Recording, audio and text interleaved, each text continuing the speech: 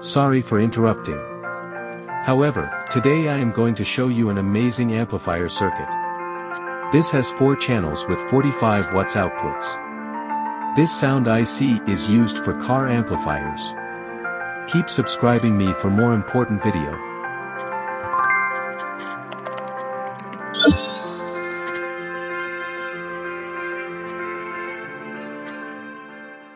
In this project, I used EazyEDA software to design the circuit diagram.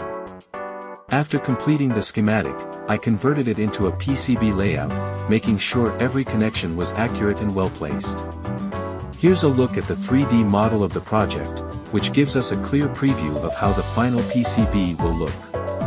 Once the layout was finalized, I exported it as a Gerber file, which is the format needed to manufacture the PCB.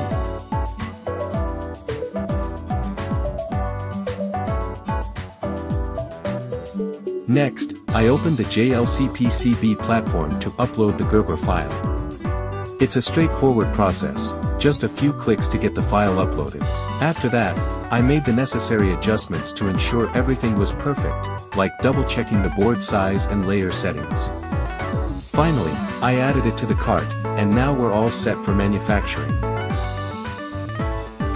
After about 2 weeks, the finished PCBs arrived right at my doorstep, and I have to say, they look fantastic.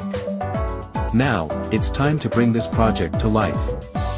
I'm going to walk you through the entire build process step by step. To get started, we'll need the following components. The heart of this project is the TDA7388 IC, which plays a crucial role in the circuit. Along with that, we'll be using a 4700F 35-volt capacitor, a 7805 voltage regulator, and 104PF ceramic capacitors.